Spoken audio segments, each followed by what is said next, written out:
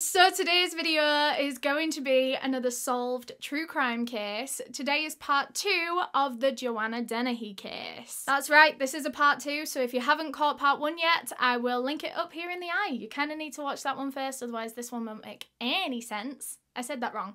I won't make any sense, and neither will this video. So yeah, watch part 1 first and then come back here for part 2, and then we'll get into the rest of the case together. All that being said, I would just like to thank our sponsor for making this video possible, Time Princess. Time Princess is a fun little interactive novel game and a 3D dress-up game all in one. I've always loved games like this, where it's kind of a story, and the choices that you make in the story affect the outcome that you get. So the game is so unique to you. And in Time Princess, you get to experience so much. Different cultures, different time eras, different places around the world, including a world of crime and conspiracies. In Time Princess, you get to be whoever you want to be, wherever you want to be. You could walk the foggy streets of London and uncover ancient secrets of black magic and vampires. Or you could be a famous opera singer who is now left solving the mystery of a dark phantom that is haunting the opera house. And all of these unique settings and time periods all come with different outfits for you to dress your character in, and I'm actually a little bit jealous of my character at the moment. She has so many nicer outfits than me. I want to live in the game. And right now, Time Princess are actually giving away $7,000 in Sephora gift cards. And there's 2 ways for you to win. Click the link down below in the description to download Time Princess, and the 3 highest players in the clothing collection rank will win a $500 Sephora gift card each. But that's not all, because Time Princess are literally just choosing random players that play the game to win a $500 Sephora gift card. So there's never been a better time to download the game. Remember, you can download Time Princess using the link down below in the description of this video for the chance to win $7,000 in Sephora gift cards. And each new player will actually receive a $200 Time Princess gift pack when you download the game as well. So many reasons to start playing now. Thank you again to Time Princess for sponsoring this video. Quickly, before we carry on with the rest of the case, I do just want to give the same content warnings that I gave in part 1.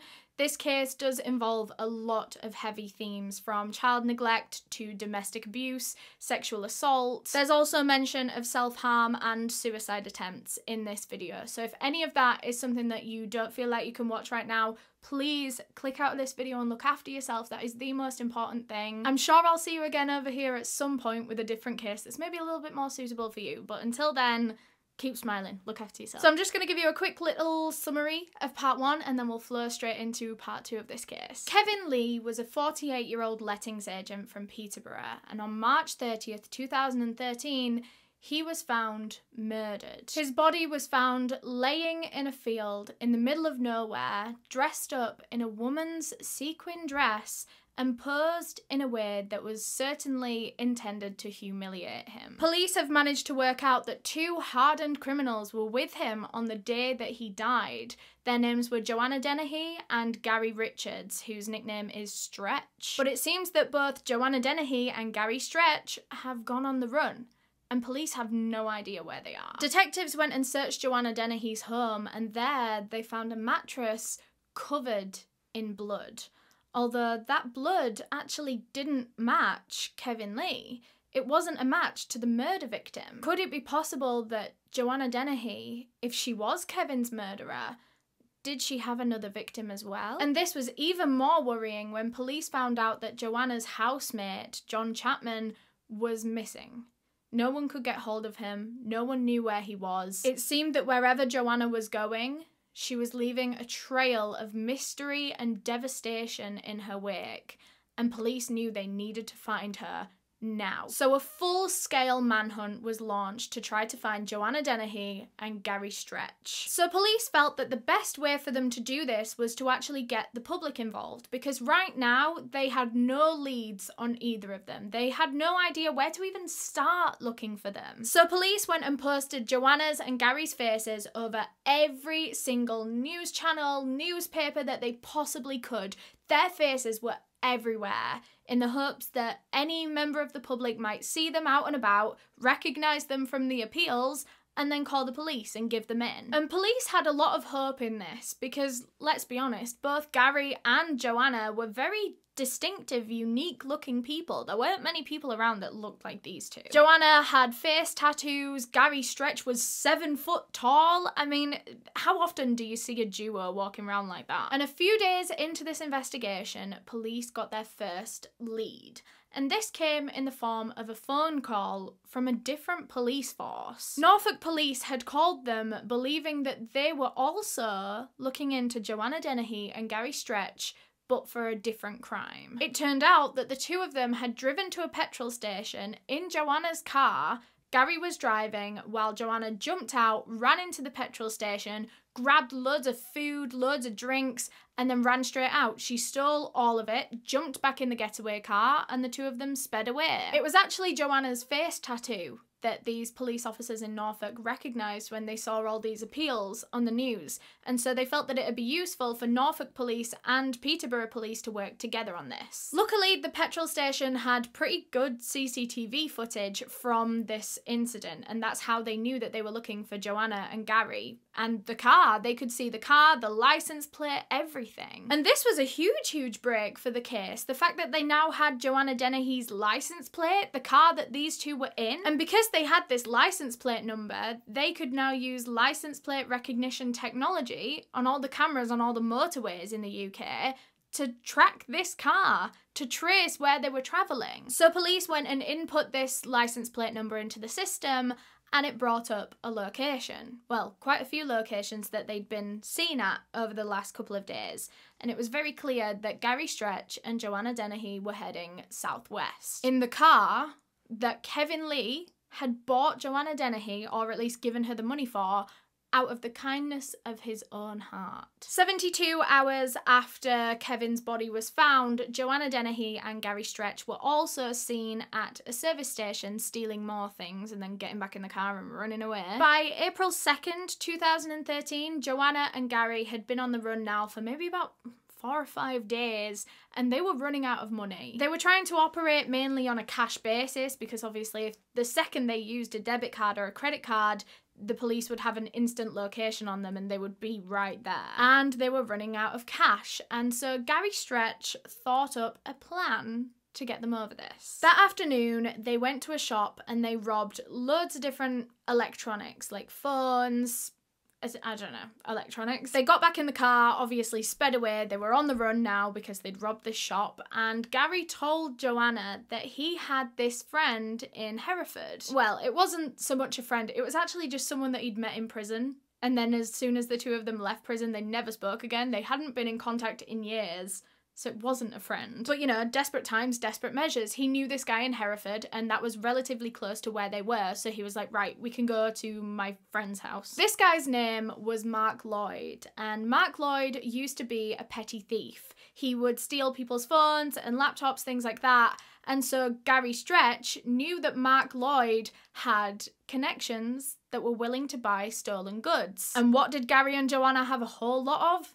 Stolen electronics now. This was all part of his plan. They were going to steal all this stuff. He was going to get in touch with an old friend and then find these connections that would buy it all off them, so then they would have cash to stay on the run. So Gary drove the two of them all the way to Mark's house in Hereford, and he was very surprised to see them. Obviously, he hadn't heard from Gary in over a year now. The two of them, Gary and Joanna, literally just barged straight into Mark's house. He didn't have a say in this. He didn't know what was going on, why they were there. They barged straight in, went into his kitchen, laid down all these electronics on the side, told him the situation, and asked for his connections. And before he even had a chance to respond, Joanna Dennehy pulled a knife out of her pocket and threatened Mark Lloyd, saying, "I've just killed 3 people. I want to kill someone." Mark said that he was very, very intimidated by Joanna, not even just after this incident, because I think anyone would be intimidated by someone waving a knife in their face saying they want to kill them. But even before that had even happened, he said that the second he saw Joanna, he was a bit scared of her. Like, she just had this energy about her, threatening energy. And it's something that a lot of people have said about Joanna Dennehy. I think it's one of the ways that she always just got what she wanted in life. She was good at manipulating people, and people were scared to say no to her. She was always in control of everything. She was always manipulating everyone around her, even Gary Stretch, actually. Mark said that Joanna had Gary wrapped around her little finger. Anything she said, anything she wanted, Gary was going to do it, no questions asked. Even just think back to her previous relationship with John Chapman. She would cheat on him, she would abuse him, all this kind of stuff, but he would stay with her. This woman just seemingly had this indescribable control over men that was just really hard for them to pinpoint why they were so drawn to her. She was often described as having a spell over people, which I think describes it very well. But her to even have this spell on Gary Stretch, who is like a 7 foot tall, very, very physically strong man, if he didn't ever want to do anything with Joanna, he could so easily overpower her. He was never in danger when he was with this woman, but for some reason, he just did anything and everything for her. I think it just really shows how powerful Joanna was in these dynamics, that it doesn't matter who it is, she's controlling them. So anyway, they're all in Mark Lloyd's house and they've just told him about their plan. They want these connections, they want to sell all these electronics. But at this point in time, Mark Lloyd had actually put his life of crime behind him. And so he wasn't very comfortable with this situation. And I think Joanna and Gary could tell that about Mark, that he was quite hesitant to help them out with this. And so Gary Stretch lifted his shirt and revealed a handgun in the waistband of his trousers. This was like a threat to Mark. He didn't even have to say anything to Mark. That was enough. Just showing him that he had a gun, Mark was thinking, oh my God, okay, I'm on board. So Mark just did as he was told. He just went out to the car, sat in the back seat, Gary Stretch got in the driver's seat, Joanna in the passenger seat, and they went.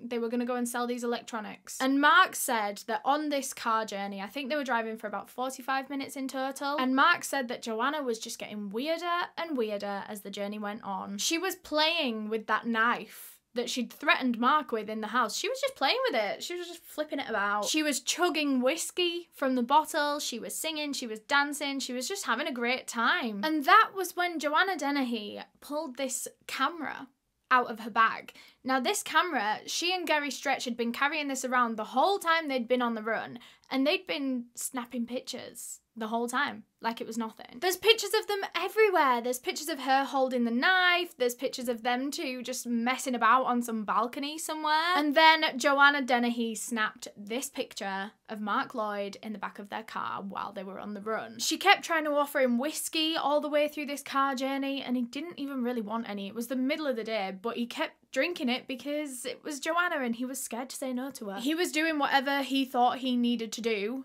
to cause as little trouble as possible, and so he put back like half a bottle of whiskey with her. He said it was a wonder he never threw up because he was drinking so much. It was straight from the bottle, and Joanna had no problem with this. Remember, she used to drink like 2 litres of vodka a day. She was always so drunk at all times. And Mark said that Joanna was just getting more and more excitable and agitated and energetic as this car journey was going on, until eventually she told Gary Stretch to stop off so that they could go and get some cigarettes. When they got there, Joanna got out of the car, but she didn't want to go alone, and so she told Mark Lloyd to come in with her, and he was going to be the one to buy the cigarettes, not her. They didn't have any cash, remember? So they walked into this corner shop together, and he was the one that was supposed to do all the talking, all the buying, and she was just going to stand with him. And there's actually CCTV footage of this in the shop where Joanna's kind of coming up behind Mark, she's cuddling him from behind. They look really coupley in this footage, but the reality of this CCTV footage was not that Joanna was hugging him. She wasn't being nice to him by any means. She was holding the knife against his back.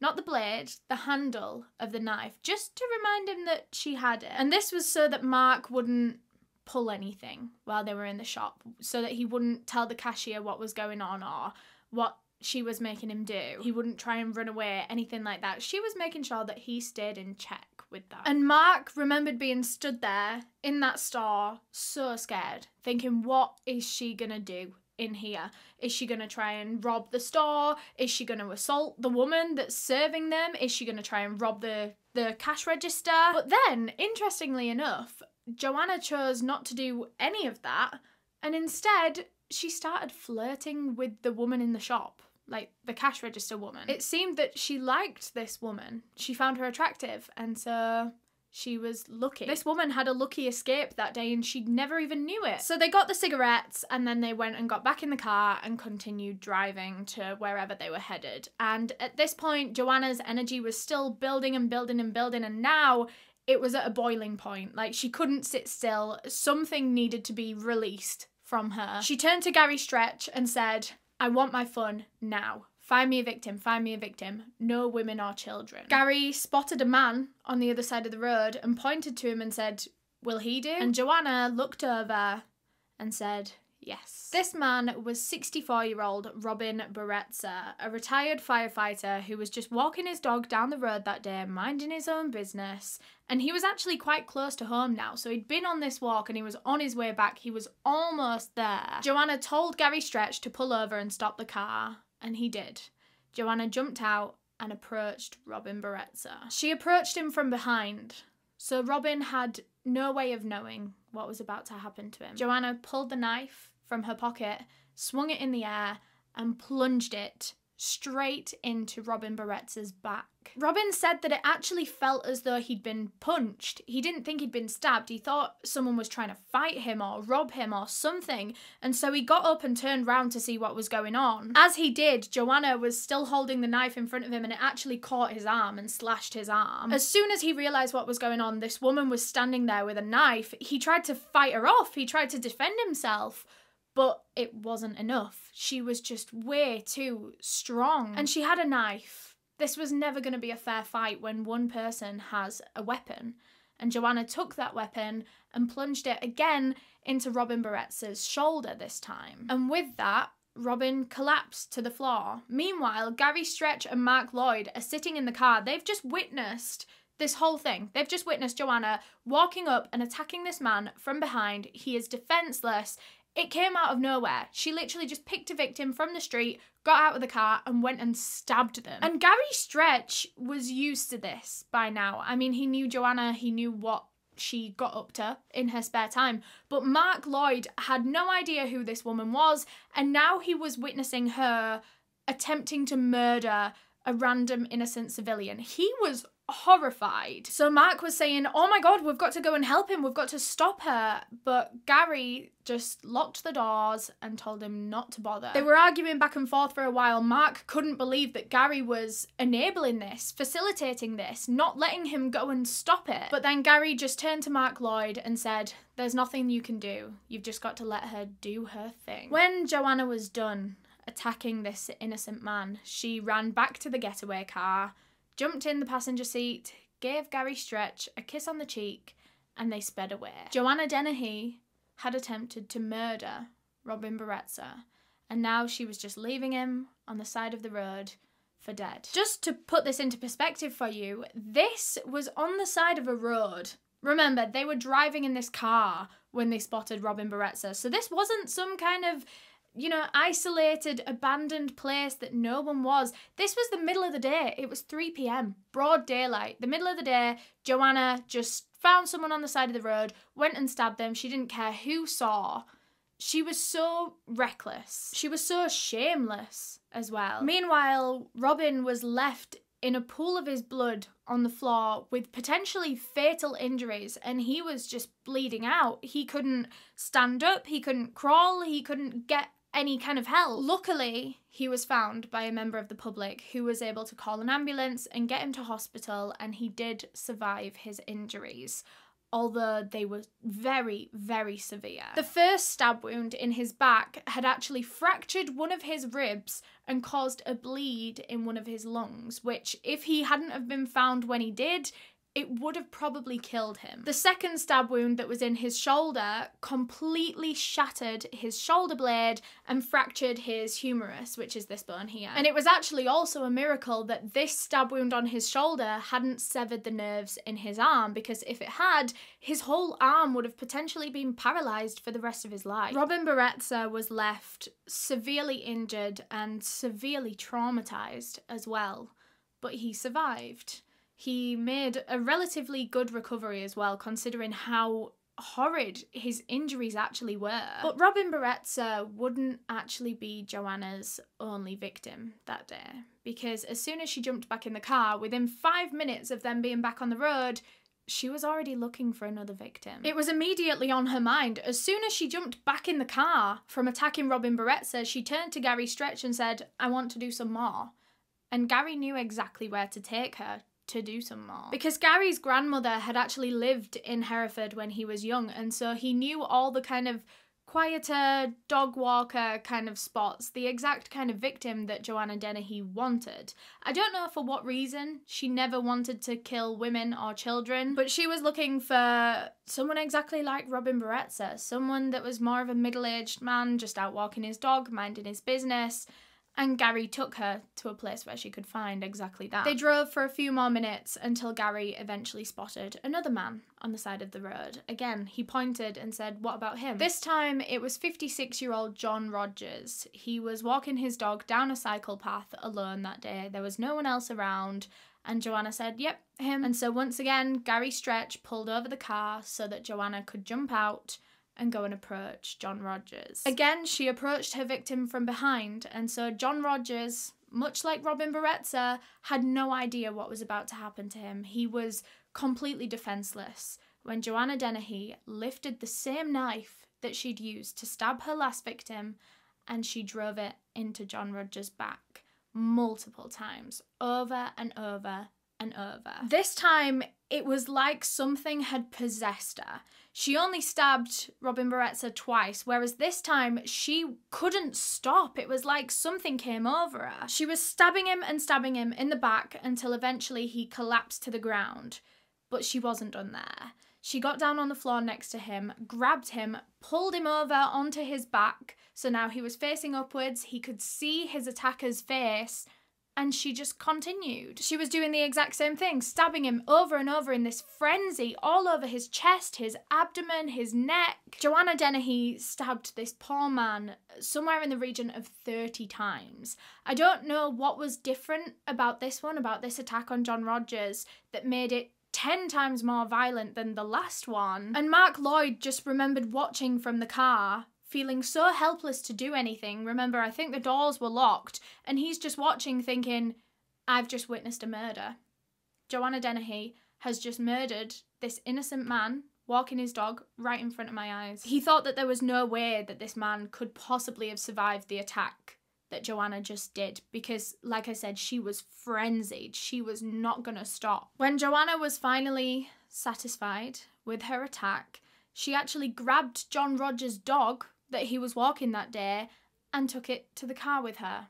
And they sped off again in this getaway car. When she jumped in the car, once again, she turned to Gary Stretch and said, "That was nice, that was nice.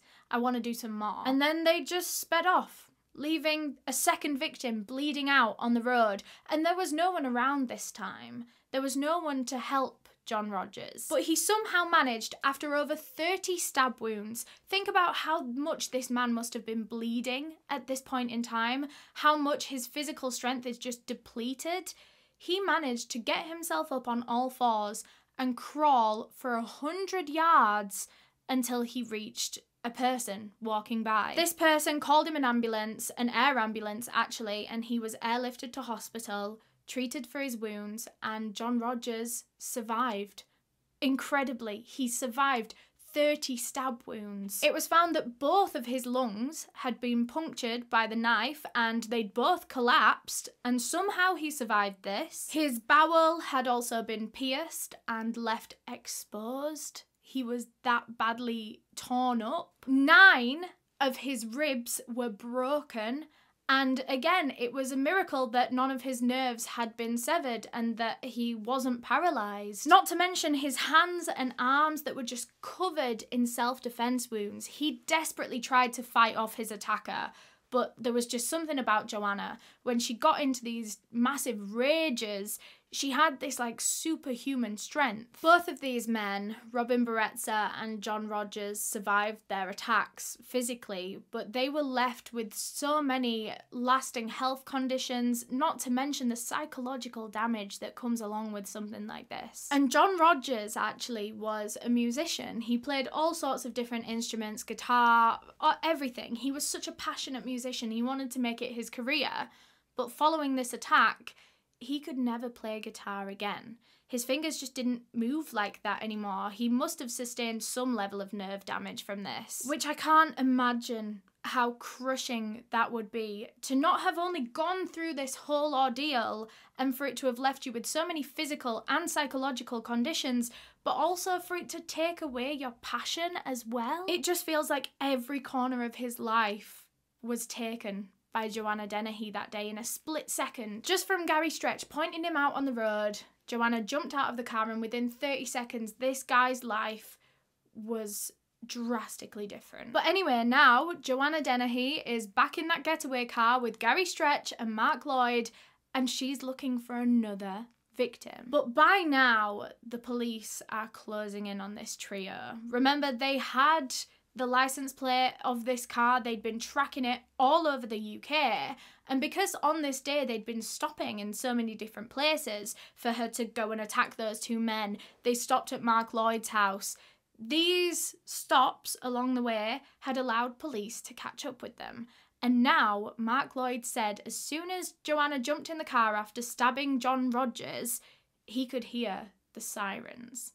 Those police cars were getting closer and closer. Mark remembered thinking, if I can hear those sirens, so can Joanna and Gary.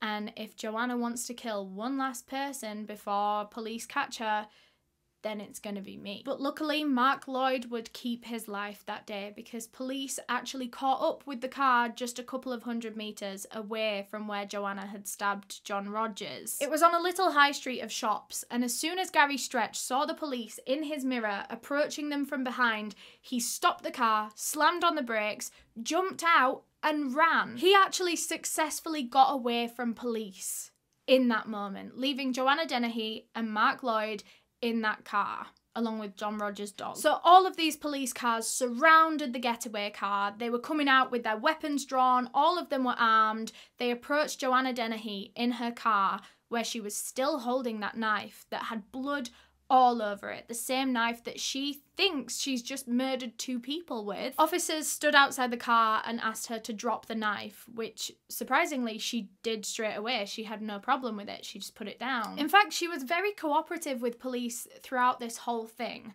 They arrested her then and there on the spot, put her in the back of a police car, took her to the police station, and she was just fine. She was calm, she was relaxed. In fact, the officers said it was really eerie, actually, when they knew what she'd been doing, but she was just so calm and cool, she didn't care. I think she knew that there was no point protesting anymore. There was nothing else she could do. It was over.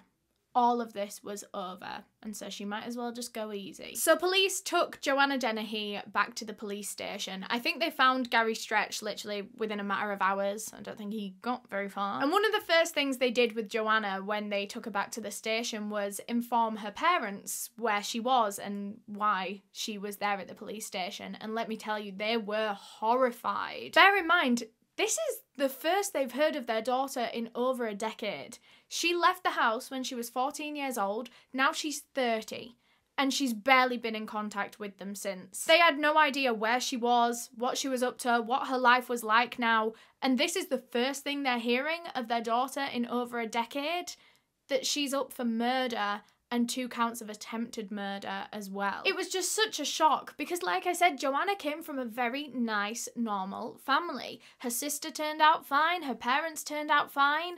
So what was it about Joanna? Anyway, she's in the police station and they take her to the front desk so that she can give them all her information, they can fill out all these forms, and while she's there, this woman has the nerve to be stood there flirting with all of the police officers. Because remember, this kind of thing turned her on.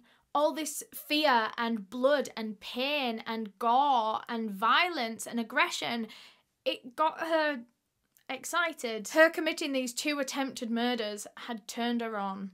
And now she's standing there in the police station, she's laughing, she's smiling, she's running her hand through her hair, she's complimenting the police officers on their appearance and the way that they're handling her. She's also just very jovial and playful in general with these officers. She's saying like, oh, attempted murder and murder. Could be worse, I could be big, fat and ugly. In fact, she actually made a very racist comment along with that joke, which of course will not be repeated on this channel, but I did just want to let you know that she said it, just so that you know what kind of person Joanna Dennehy is. She also asked one of the police officers that she was stood there with, would you be cheery if you were up for attempted murder and murder? And he said, no, I wouldn't, and she just cut him off there and said, no, but I'm still smiling. Joanna just loved being the centre of attention every chance she got, and she was very natural with it right now. Honestly, if you didn't know that she'd just committed murder and attempted murder, 2 lots of attempted murder in that same day, you wouldn't believe it from looking at her because she just looks and acts so normal. So anyway, they finished up doing all these documents and stuff, and Joanna was walked back down to her holding cell by some officers as she sang Singing in the Rain. But this case was far from over. Yes, police had detained Joanna Dennehy, but there is so much more to talk about here. For example, her missing housemate, John Chapman. And of course, there was that mattress that was found at her house that was covered in blood. They needed to identify whose blood that was. There was still so much work that needed to be done in this investigation. And the very next day, on 3rd of April 2013, Peterborough police received a phone call to say that another man's body had been found just 10 miles away from where Kevin Lee's was found. The officer that took this phone call was certain that this body had to be that of John Chapman, Joanna's missing housemate, because they knew he was missing and they had this overwhelming feeling that she had murdered him. She must have. And at this point, police were just waiting for his body to be found. And it seemed that was what had happened. So the officer put the phone down and he went to inform all of his other colleagues that this body had been found when the phone rang again, before he could even leave the room. So he went back over, picked the phone back up. The operator on the other end of the phone said, are you aware of the body that's been found in this ditch? And this officer said, yeah, I literally just got the call, I'm about to get to work on it now. And the operator said, well, it's actually not just one body. There's 2 bodies in this ditch, 2 male bodies. Now this very much shocked the police. They knew that John Chapman was missing, but they weren't expecting to find any other victims of Joanna Dennehy's. They weren't aware of any other missing men. This was just such a surprise. And it was also terrifying because if Joanna had another victim that was there in that ditch, then how many more were there? So both of the bodies were recovered from that ditch and they were taken to the morgue. And sure enough, the first one was identified as John Chapman. John's cause of death was from 5 stab wounds to the chest, just like Kevin Lee. That is the exact same method of killing as Kevin Lee.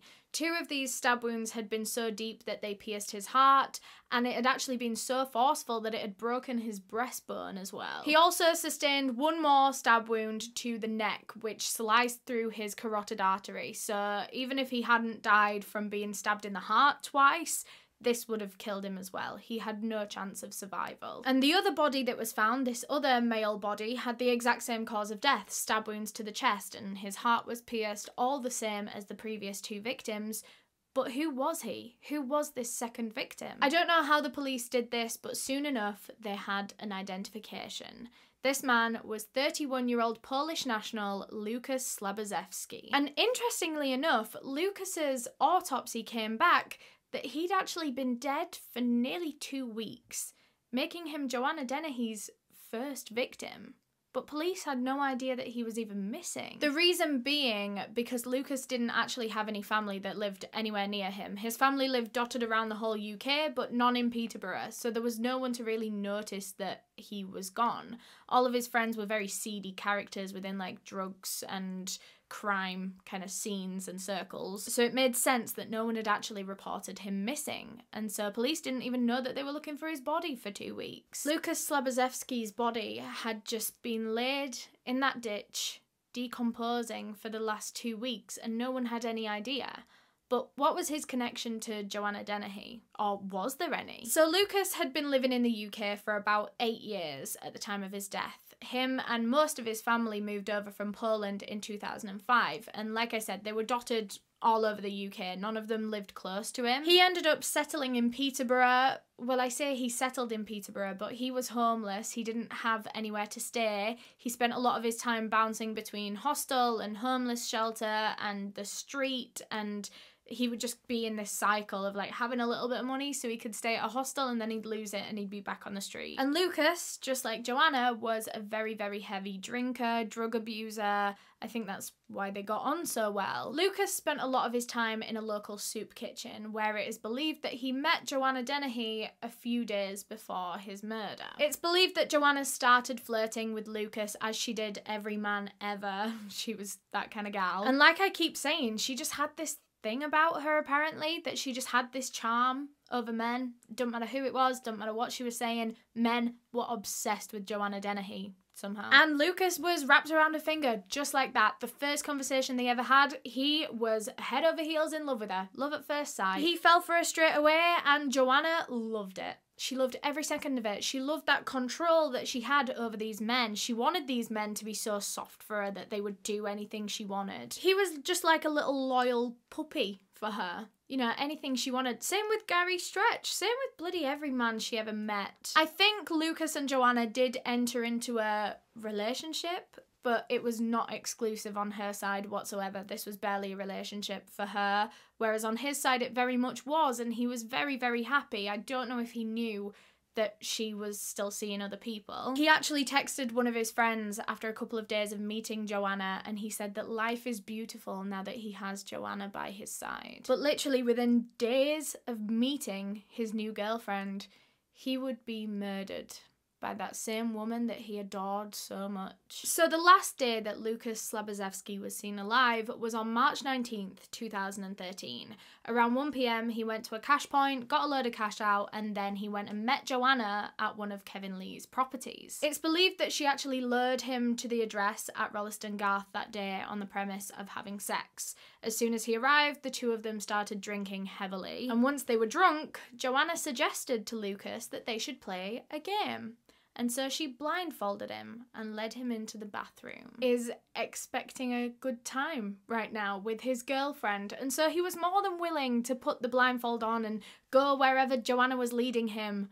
But then the next thing he knew, Joanna had pulled her knife out and she began stabbing him in the chest over and over and over. I think Lukasz actually tried to run away. As soon as he realised what was going on, he got up, ran out of the bathroom, ran into the living room, but there Joanna managed to catch up with him and continued stabbing him. When Joanna was finally satisfied with her attack, she stood up and looked down at the body of her boyfriend, Lukasz Slaboszewski.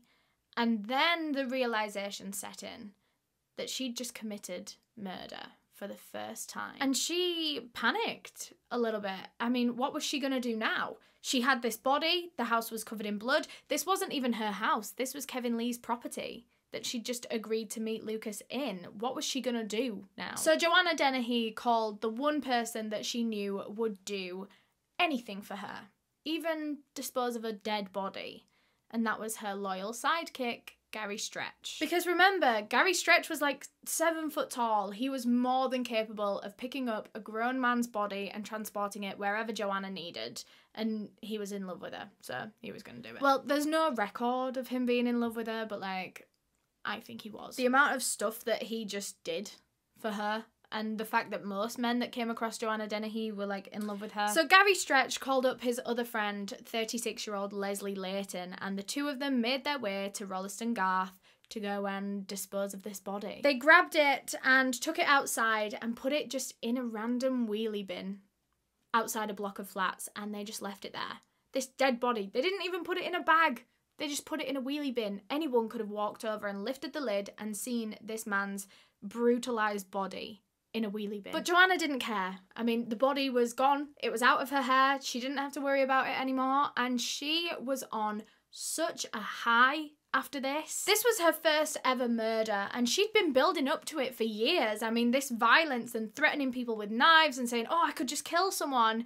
It had been years in the making, had this, and she'd finally snapped and she'd finally done it, and it felt so good for her. And she was so proud of what she'd done as well. She spent the next couple of days telling anyone and everyone who would hear it. Well, anyone and everyone that she trusted that would hear it. In fact, she actually told this random teenage girl on the estate where she lived that she'd done this, and then she took this 14-year-old girl to go and look inside the wheelie bin where Lukasz Slaboszewski's dead body was. I don't think this girl ever went to the police, and quite frankly, I don't blame her, because I bet that was such a scary thing to see. Like, this murderer showing you their victim's body in a wheelie bin, like, she would have been so scared that she would have been next if she'd gone to the police. But by then, when she showed this girl this body and she lifted the lid, this smell came out of this bin, and that was when Joanna realised she could not keep it there any longer. They needed to get it away from where she lived as soon as possible. So again, that night, Joanna Dennehy called up Gary Stretch. He came down to her house and they put the body inside Joanna's car and they drove it out to that ditch and they just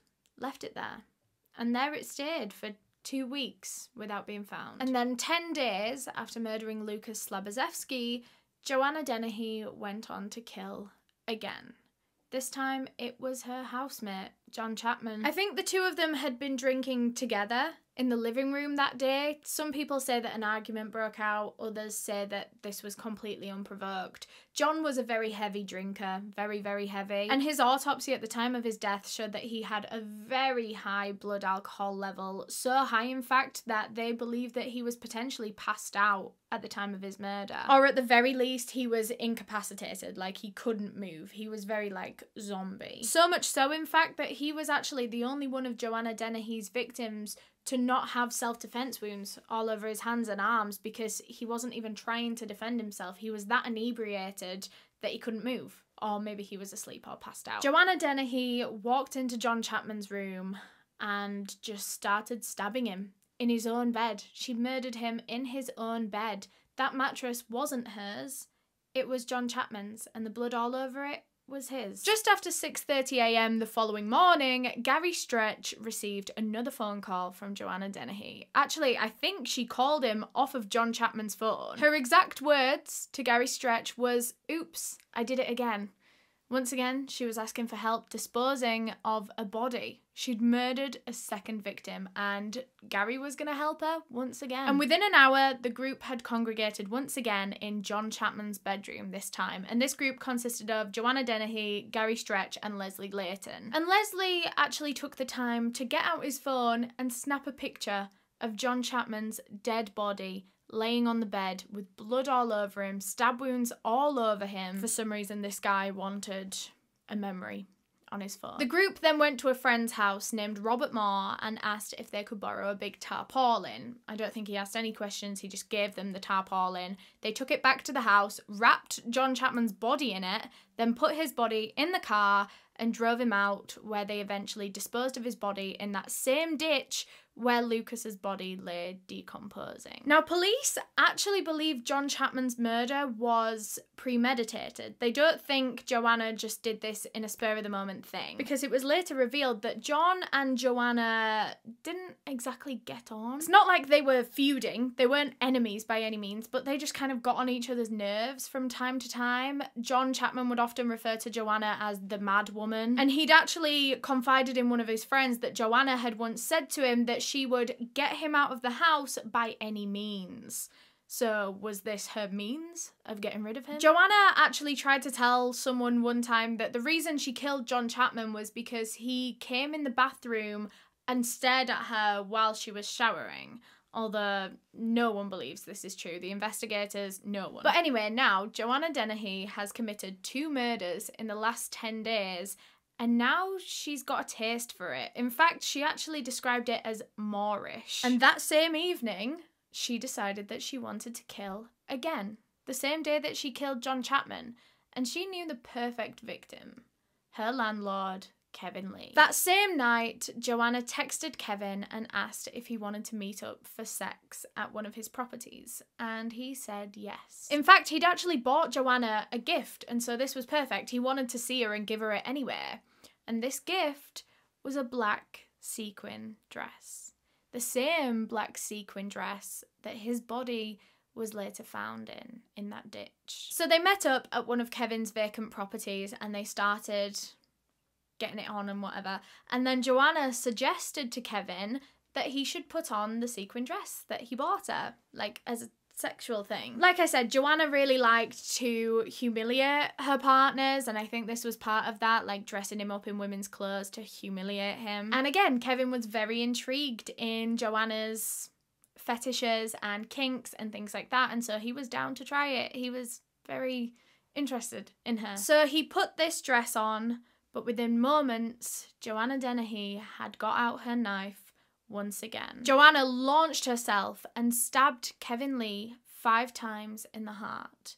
And when she was done, she called her trusty sidekick, Gary Stretch. This time, they put the body in Joanna's car and drove him out to a different ditch. It's not clear why they changed locations, but they did, and they put Kevin in a separate ditch 10 miles away from the other 2 bodies. And this time, Joanna had actually positioned the body. Like I said, she posed him in a way that would be humiliating for him when he was found. She positioned him on all 4s, face down in the mud. She hiked his dress up over his waist to reveal all of his bottom half. The 2 of them then drove back to the property where Joanna had murdered Kevin because Kevin had gone there in his car. So now his car was just waiting outside that property. They knew they needed to get rid of it. So they drove it out to this random field in the middle of nowhere and set it on fire. And then the very next day, it was found. Once they dropped off the car and set it on fire, Joanna and Gary didn't really know what to do, and they didn't want to go back to their own homes, so instead they went back to that friend Robert Moore's house, the guy that they borrowed the tarpaulin off to wrap John Chapman's body in. And they sat there in Robert's house and they told him everything. They told him about all of Joanna's murders, about how they'd disposed of the bodies, about how they burnt out Kevin Lee's car. And the thing was, Joanna knew that she could trust Robert Moore with this information because, surprise, surprise, he was in love with her.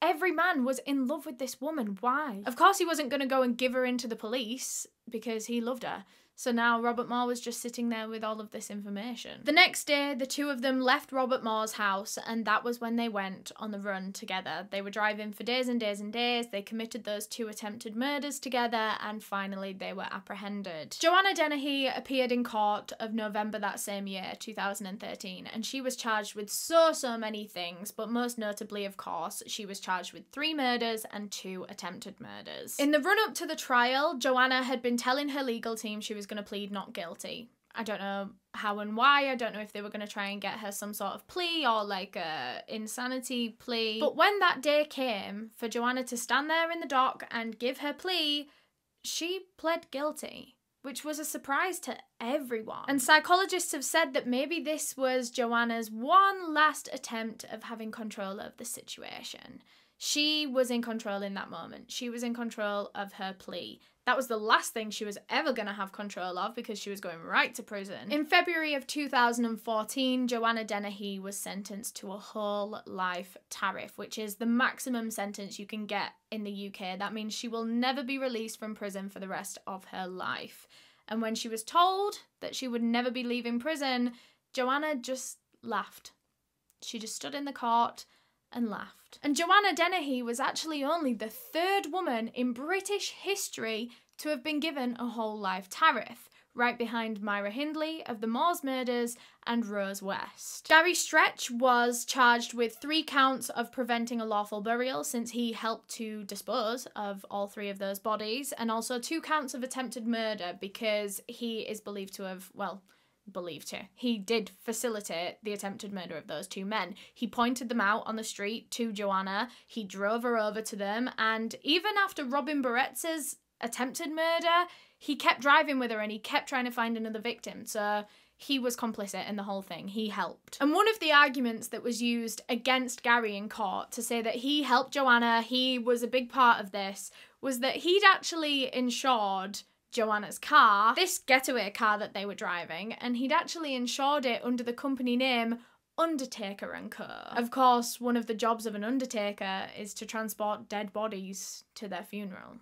Gary Stretch knew what he was doing with that. Gary Richards, or Stretch, was sentenced to life in prison with a minimum of 19 years for his part in these crimes. Leslie Layton was charged with assisting with the murders, although he did argue in court that he wasn't the one that took the picture on his phone. Well, no, he had two different stories actually, which makes me think neither of them are true. He said at first that it was Joanna that took the picture, and then after that he said that no, it was him that took the picture, but he only took it because he was scared for his life. He essentially said that he did it under duress because Joanna told him, and he didn't want to say no to Joanna because he thought she was going to kill him if he said no.